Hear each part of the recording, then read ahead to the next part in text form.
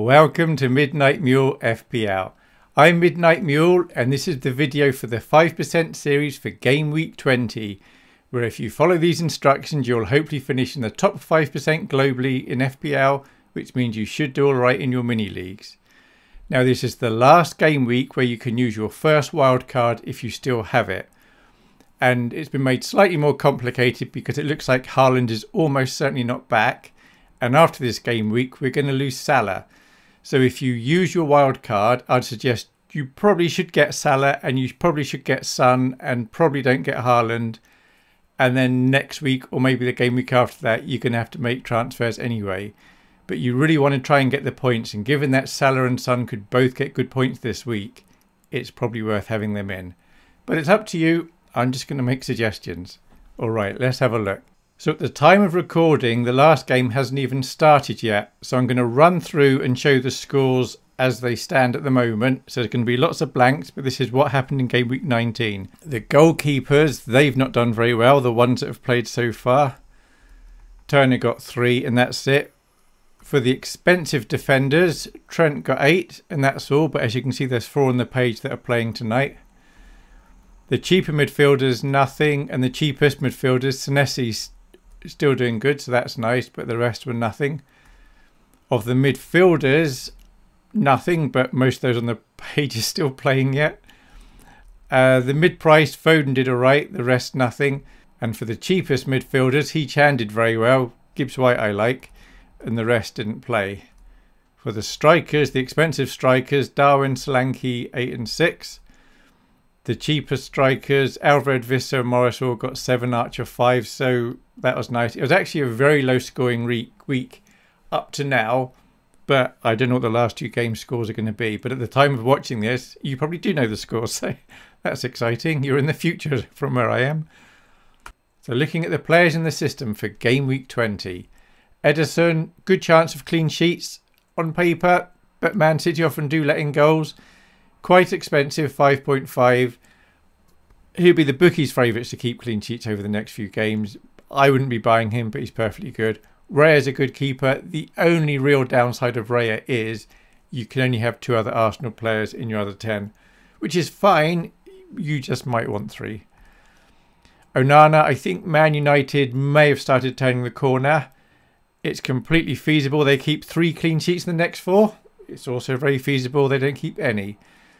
But he's a lot of fun, and if you're a Man United supporter and you want a token Man United player, you might want him. It's really hard to pick keepers, or at least I'm finding it really difficult to see where the clean sheets are coming.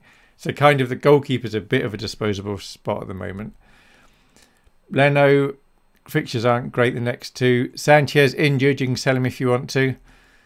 Flecken, Brentford have been a bit disappointing I think this season. Johnston's injured, sell him if you want. Definitely have at least 1 keeper. I know I was saying keepers are difficult to predict clean sheets, but you want at least 1 keeper that's going to be playing. Pickford, I do like. He could have some clean sheets coming up. Regarding the cheaper keepers, Dubravka's got 3 difficult fixtures coming up. Areola, assuming he is first choice, it looks like maybe he probably is at the moment at 4.2. Given we don't know where the clean sheets are coming from, maybe he's as good as anyone. And Turner, it looks like he might still be first choice at Forest, but again, you wouldn't expect many clean sheets there. Regarding defenders, Trent is still a good player, absolutely worth buying if you can possibly fit him in. And given that Haaland's almost certainly injured at the weekend, maybe even the following game week, a lot of us should be able to afford to get Trent in. Trippier, you can sell him if you want to. The next 3 fixtures, Newcastle are unlikely to get a clean sheet. Trippier may get an attacking return, he may not. He may end up on our benches anyway. I have Trippier. I'm almost certainly not going to sell him because I am going to want him back in 3-4 game weeks time in any case. He's just going to probably sit on my bench. Porro is still a good buy. Saliba is still a good buy. White, if you can afford White or Saliba, you may as well buy Saliba. Gabriel still a good buy, and he's 0.6 cheaper than Saliba and White. Regarding the slightly cheaper defenders, Akanji's completely sellable. If we knew he was playing, he'd be worth keeping because he could get a couple of clean sheets next few games. But we really don't know the minutes. I might, after the Burnley game, just kick him out of the system because Man City players are so hard to pick. At least the defenders are. Udogie's all right. I'd say he's all right. Colwell, because he's quite cheap and Chelsea have got some nice fixtures, he's all right. Cash is sellable, doesn't get 45 minutes enough. Conser's all right. Pinnock's okay, a little bit dodgy. I might be moving him to orange in a couple of weeks' time because Brentford just aren't quite doing it. But they are away to Palace and home to Forest. Maybe they can keep a couple of clean sheets then. I wouldn't be buying Pinnock. If you're wild carding, I suggest you concentrate on the green players and the yellow players and don't get any of the orange players.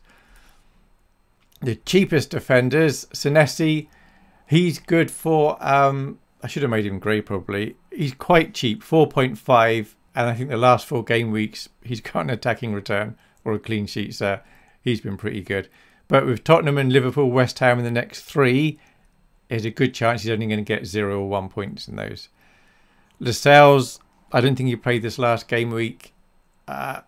He's probably not going to get much game time. The only reason to keep him is because he's cheap and he frees up money and you've probably got better things to do than move him on.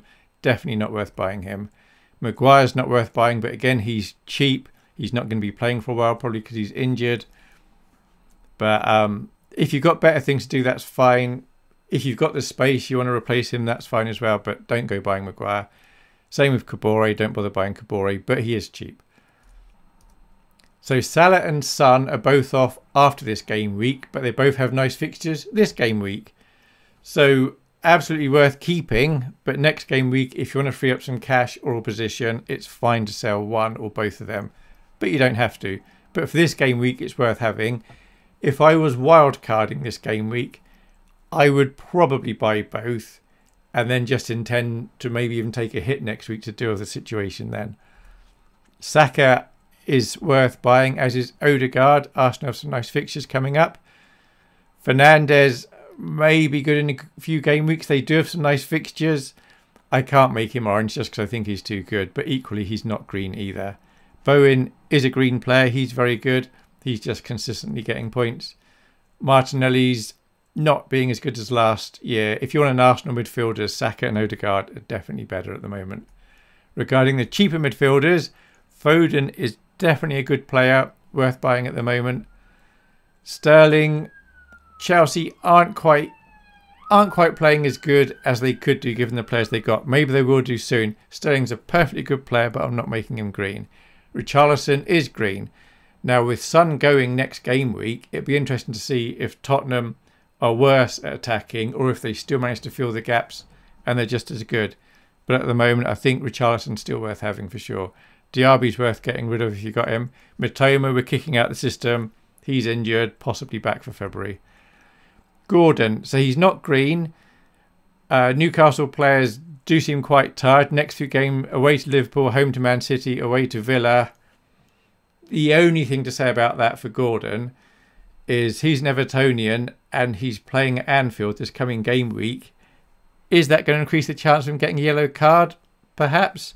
On the other hand, he would love to score. Maybe he will score and then take his shirt off and get a yellow card for that. I'm sure he'd love to score at Anfield though. So I wouldn't be bringing him in if I was on a wild card now, if I had a free transfer. But maybe in 3-4 game weeks time, I would bring him in. Ward-Prowse, completely sellable. The cheapest midfielders, He-Chan is injured and he's off to the Asian Cup, except he might be injured and so he doesn't go off. He may be okay for the Everton game, but we don't know. Gibbs-White, bench fodder, 5.7. Palmer is bench fodder, but he's very, very good bench fodder.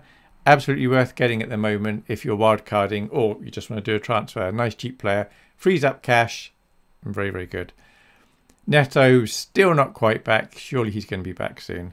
So if you're wildcarding, don't get Neto. But if you've got him at the moment, if you've got other things to deal with them. If you sell Neto, you might find he's suddenly back and he's doing very, very well again. Once he's back and fit, if he's like he was at the beginning of the season, more than half the teams are probably going to bring him in. Then Garnacho, a new player for Man United. Now, I know he scored 2 goals. It's not just a knee-jerk reaction because he is also cheap. 4.7 million. You can afford for him to be sitting on your bench. But he is away to Forest. 2 weeks' time, he's away to Wolves, home to West Ham. He could be getting something. You could choose 5 midfielders better than him, but for a cheap midfielder, he is probably pretty good. Nakamba, we'll kick him out of the system. He's just not playing. And then regarding the forward, so Haaland, I could have made him orange, but he might be back the next game week. In which case, do you really want to spend a transfer to get rid of him and bring him back in? So if you want to sell him to free up funds, you can, but then who are you going to buy? Because it's probably not worth selling Haaland to get Salah if it's going to cost you a hit, because you're only going to have to reverse it next game week anyway when Salah's gone. So you don't have to sell him if you still got him. You could if you want to. If I had Haaland, I probably wouldn't be selling him now. Watkins is green. He's still a good player, even though he's not returned much in the last few game weeks. He's still pretty good. And he's home to Burnley, away to Everton, home to Newcastle, who are currently leaking goals, away to Sheffield United. He could do well in the next 4 game weeks.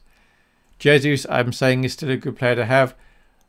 Darwin is okay. I wouldn't be buying him, but you don't have to sell him if you got him. Nkunku, very low owned at the moment. He is clearly a very, very good player. How long it's going to take him to get enough minutes to get a good score, we don't know. And as I've said before, Chelsea are very good at making strikers that are good, not so good. But maybe he's going to buck the trend of recent years, and maybe he's going to be a good player. I've got him in my team. I'll certainly be keeping him for the next few game weeks. Solanke's still a good player, 7 million. And then the cheaper forwards, Alvarez, given that Haaland's out, he's a very good player. All the time Haaland and or De Bruyne are out, he is a good player. And we don't know when those two are back. Vissa, this is his last game week before he's off to the African Cup. But away to Palace, if you've got him, you might want to play him. If you want to sell him, that's fine as well. João Pedro, you can sell him as well. It's easy to get 3 strikers that are worth having, quite cheap. You can fit in your squad. So you definitely don't want to be buying Vissa or João Pedro at the moment. Morris, he's in there because he's cheap. He's bench fodder. Adebayo is bench fodder. Archer is bench fodder. But I think Archer has actually got attacking returns the last 2 game weeks. So that's nice. So regarding the bench and the captaincy, I'm going to make suggestions and then you do whatever you like. So for the goalkeepers, the first keeper you see that you've got, I'm suggesting, is the keeper that goes on your bench, which means your other keeper is the one you're playing. So Johnston injured, Sanchez injured. If you got them, of course, they're going to be on your bench. Leno's playing Arsenal, probably not going to keep a clean sheet. Areola's playing Brighton. Brighton all but once this season have scored. Dubravka away to Liverpool, probably going to concede, almost certainly, but Onana did manage to keep them out. Maybe Newcastle do something special. Onana away to Forest, and then Turner at home to Man United. All the goalkeepers on the screen at the moment I'd expect to not keep clean sheets. They're going to concede. I have Turner higher than Onana because I do think being at home does make a big difference. Flecken away to Palace. I think he's not going to keep a clean sheet. Pickford away to Wolves. First chance of a clean sheet there. He-Chan may be out injured. Probably won't keep a clean sheet, but he's the most likely so far. And then Raya away to Fulham. And then Edison at home to Sheffield United. So that's the order of the keepers. For the outfield players, my suggested order is as follows. The first player you see that you've got, I suggest is position 3 on your bench. The next player position 2. The last player position 1. If you want to mix it up, that's absolutely fine. This is just a suggestion. I'm not showing all the players in the system. The best 10-ish I'm keeping out because if you've got them, you're playing them. You've got Salah, you've got Saka, you've got Son. You're playing them. I'm not showing them on this page. So Maguire, almost certainly injured. He's not playing. Lascelles, Nakamba, Adebayo, Archer, Cash, Kabore, Morris, Pinnock, Vissa, João Pedro, Ward-Prowse, Gibbs-White, Diaby, Konsa. Then we're going to get to the slightly better players now. Senesi, He-Chan, who may be injured. Martinelli, Akanji, Colwill, Udogi, Trippier, Gordon, Garnacho. Now, hopefully you've already got 3 players now, but just in case you haven't, we have Fernandez, Ben White, Gabriel, Saliba. And as always, if you've got 2 Arsenal defenders, you may want to put one further down the list. So, for example, if I had Saliba and Gabriel and Trippier, I would play Saliba or Gabriel and then Trippier. And then have the other Arsenal defender probably on the bench. But I definitely wouldn't be playing 2 Arsenal defenders and benching Trippier. And Nkunku, Darwin, Solanke, Jesus and Odegaard. And then if you don't see the player, it's because you're playing them. Regarding the captaincy, there's a lot of players that may be very good captains this week. So suggestions are Salah. He's going to wear the old Mule hat for me, I think, almost certainly. Home to Newcastle. Son also has a nice fixture, as does Foden, very nice fixture. As does Watkins and Saka and Bowen. Any of these could be a fine captain. If you can have captaincy for one of these and vice captain for one of these, I think that's a good choice. If you can't do that or you don't want to, I'd suggest just choose one of the green players that we saw on the previous pages. And in case you're wondering about the background image, it's quite simply Haaland's kind of broken down a bit and he needs repairing. We don't know if he's going to be back game week 20, but unlikely. Possibly game week 21, maybe game week 22. We just don't know. There we have it. Suggestions for game week 20. I think I've got one more video to make and then I've maybe got a week off. I've had to put out quite a few videos the last couple of weeks and fit Christmas in somehow. Not quite sure how all that worked. But I hope you have a very good game week 20. Thank you very much for watching and I guess I'll see you later. Thanks. Bye.